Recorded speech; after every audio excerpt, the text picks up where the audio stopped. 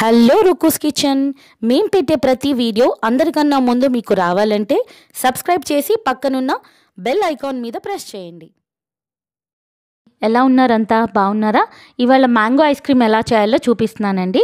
ఈ వీడియో యాక్చువల్గా మా ఫ్రెండ్ వాళ్ళ అమ్మగారు చేశారు. సో దాన్ని ఎడిట్ చేసి మీకు చూపించడం జరుగుతుందండి.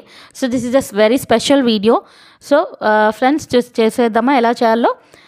ముందుగా ఒక బౌల్ తీసుకొని దాంట్లో ఒక 1 టీ స్పూన్ వరకు కార్న్స్టార్చ్ వేసుకున్నారు. కార్న్స్టార్చ్ వేసుకున్న తర్వాత కార్న్ఫ్లోర్ వేసుకున్న తర్వాత కొన్ని పాలు పోస్తూ దాన్ని లిక్విడైజ్ చేసుకున్నారనమాట. అన్నీ ఉన్నప్పుడు ఎవరైనా చేసేస్తారండి. ఏమీ లేనప్పుడు ఉన్న వాటితో పిల్లల్ని ఎలా సంతోషపెట్టాలో ఒక అమ్మకు మాత్రమే తెలుసు. నాకు ఈ వీడియో చూసాక నేను చాలా కనెక్ట్ అయ్యాను. అలాగే మీరు కూడా కనెక్ట్ అవుతారని నేను ఈ వీడియో పోస్ట్ చేయడం జరుగుతుంది. సో ఇలా అంతా లిక్విడ్ చేసేసుకోవాలండి. ఫస్ట్ డైల్యూట్ చేసుకున్న తర్వాత ఇది పక్కన పెట్టుకొని ఒక 1/2 లీటర్ పాల మటుకు మరిగించుకోవాలండి. ఒక గిన్నెలో, వెడల్పాటి గిన్నెలో పోసుకొని 1/2 లీటర్ పాల మటుకు ఇలా పోసుకొని అది మరుగుతూ ఉండాలండి. కొంచెం ఒక బాయిల్ వచ్చాక ఇలా వచ్చే వరకు గడ్డతో తింపుకుంటూ ఉండాలండి. ఇలా ఇప్పుడు మరుగుతున్న పాలల్లో మనకు సరిపడా, అంటే మనకు తీపి ఎంత తినగలమో అంత చూసుకొని షుగర్ వేసుకోవాలండి. ఇక్కడ 2.5 టేబుల్ స్పూన్ల వరకు వేసాము. ఇక్కడ వేసేసుకొని అది కరిగే వరకు బాగా, షుగర్ అంతా డిజాల్వ్ అయిపోయే వరకు బాగా కలిపేసుకోవాలండి. ఇలా ఇది జస్ట్ ఏంటంటే తను చేయగలనా లేదా అన్న దాంతో చేసింది కాబట్టి మీరు అవన్నీ ఏమీ చూడకుండా దాంట్లో ఉన్న కంటెంట్ని మాత్రమే చూడండి. సో షుగర్ అంతా కూడా డిజాల్వ్ చేయాలండి. బాగా డిజాల్వ్ చేసుకున్న తర్వాత కరిగిపోయాక మొత్తం ఇప్పుడు కార్న్ స్టార్చ్ ఉంది కదండి, మనం లిక్విడైజ్ చేసి పెట్టుకున్నాం కదా, ఆ కార్న్ స్టార్చ్ని మొత్తం దీంట్లో కార్న్ఫ్లోర్ లిక్విడ్ని ఈ పాలల్లో కలిపేసుకోవాలి. ఇలా ఇది కలిపేసుకున్న తర్వాత కాస్త చిక్కబడే వరకు మనం కలుపుతూ ఉండాలండి. చాలా థిక్గా అవ్వాలి. ఇలా చూస్తున్నారా ఫ్రెండ్స్? ఇలా చాలా దగ్గరికి వచ్చే వరకు, మనకు థిక్ అయ్యే వరకు ఈ కార్న్ స్టార్చ్ అంతా, ఈ మిశ్రమం ఇలా అయ్యే వరకు మనం చేసుకోవాలి.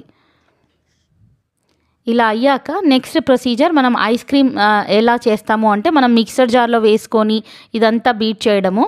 ఒకప్పుడు మనకు మిక్సర్ జార్ కూడా లేదండి, ఇలా రొటేట్ చేసేది ఉంటుండే మా ఇంట్లో. చిన్నప్పుడు మా అమ్మమ్మ చేసేది. సో దాంతోనే ఐస్ క్రీమ్ చేసేది. ఇప్పుడు నాకు సేమ్ అదే గుర్తొస్తుంది.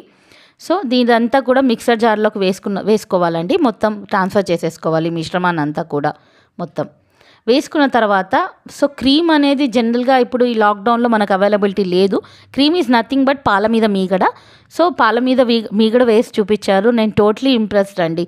అంటే వంట అనేది మనం ఎంతో కనెక్ట్ అయితే కానీ ఇలాంటి పనులు చేయలేము మనము. అందరూ ఇంట్లో ఉన్న వాటితో చేసి చూపెట్టడమే పెద్ద గొప్ప ఆర్ట్ అండి. సో నాకు ఇప్పుడు ఈ విషయంలో నాకు చాలా ఇంప్రెస్ అయ్యాను.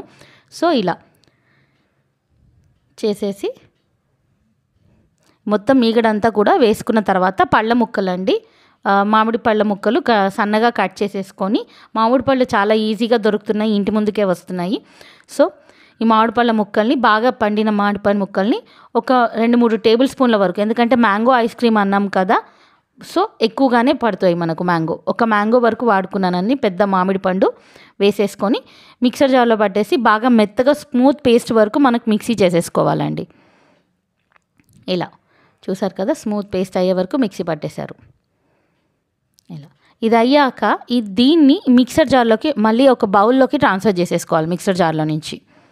సో ఇది మిక్సర్ జార్లో నుంచి వేసుకున్న తర్వాత ఒక రౌండ్ మనం ఒక 2 to 4 అవర్స్ వరకు మనకు ఫ్రీజర్లో పెట్టి తీయాలండి. దీన్ని వేసుకున్నాం కదా, ఫ్రీజర్లో పెట్టి తీసాక ఇలా ఉంటుంది. సో దీన్ని మళ్ళీ మనకు ఐస్ క్రీమ్ అంటే చాలా స్మూత్గా రావాలి. సో దీన్ని మళ్ళీ ఒకసారి మిక్సీ పట్టేసుకోవాలండి. ఇదంతా కూడా మిక్సర్ జార్లోకి ట్రాన్స్ఫర్ చేసేసుకొని మళ్ళీ స్మూత్ టెక్స్చర్ వచ్చేలాగా మనం మిక్సీ పట్టేసుకోవాలి బాగా. సో అప్పుడే మనకు ఐస్ క్రీమ్ ఫ్లేవర్ అనేది, ఐస్ క్రీమ్ కన్సిస్టెన్సీ అనేది వస్తుంది. సో మనకు మా ఇంట్లో ఇలా చక్కది ఉంటుండే, దాంట్లో వేసి మా అమ్మమ్మ రొటేట్ చేసేవారు. సో దానివల్ల ఐస్ క్రీమ్ ఎంత క్రీమీగా వచ్చేదండి. అంటే పొల్యూట్ ఏమీ లేకుండా ఇంట్లోనే చాలా ఫ్రెష్గా ఐస్ క్రీమ్ అండి అది. సో నాకు ఇవాళ ఇది చూస్తుంటే, ఈ వీడియో చూస్తుంటే సేమ్ అదే గుర్తొస్తుంది, మా అమ్మమ్మ గారు చేసిందే.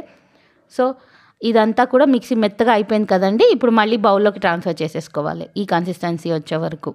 సో ఇది వేసుకున్న తర్వాత ఫ్రూట్ టాపింగ్ అనేది మన ఇష్టం అండి. ఇక్కడ మామిడి పళ్ళు, తర్వాత కిస్మిస్ కూడా వేసుకున్నారు. ఇక్కడ కిస్మిస్ కూడా వేసారా ఆంటీ? కిస్మిస్ కూడా వేసేసుకొని మళ్ళీ ఇంకొక లేయర్ కూడా వేసేసుకోవాలి ఉన్న మిశ్రమాన్ని మొత్తంగా. అన్నీ ఉంటే ఎవరమైనా ఏదైనా చేసేయగలమండి. సో ఇలాంటి టైమ్స్లో తక్కువ ఇంగ్రీడియంట్స్తో చాలా బాగా చేశారు అండ్ ఎంతో టేస్టీగా వచ్చింది ఈ రెసిపీ. సో మిమ్మల్ని కూడా ఒకసారి ట్రై చేయమని నేను రిక్వెస్ట్ చేస్తున్నాను. ఎలాంటి కామెంట్స్ అయినా సరే మీకు ఎలా వచ్చిందో, మీకు ఏం డౌట్లు ఉన్నాయో మీరు కామెంట్ సెక్షన్లో పక్కాగా పెట్టొచ్చండి. సో ఇలా మొత్తం వేసుకున్న తర్వాత మొత్తం మనకు ఏంటంటే ఓవర్ నైట్ ఫ్రీజ్ అవుతేనే చాలా బాగుంటుందండి ఐస్ క్రీము. 8 hours 9 hours అని చెప్తాం కదా. సో మనం ఇవాళ చేస్తే ఇవాళ నైట్ అంతా కూడా పెట్టుకొని రేపు మార్నింగ్ ఆఫ్టర్నూన్కి చాలా బాగా సెట్ అవుతుంది మనకు ఐస్ క్రీము. ఇంట్లో ఉన్న ఫ్రీజర్ టెంపరేచర్ని కంట్రోల్ చేసుకుంటూ చూసుకొని చేయాలండి ఐస్ క్రీమ్. కొంతమందికి సెట్ అవ్వదు, కానీ చాలా బాగా సెట్ అయిపోయింది చూసారా.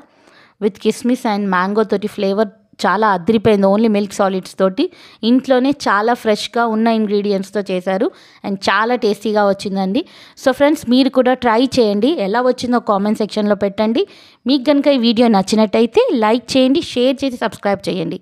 And thank you for watching.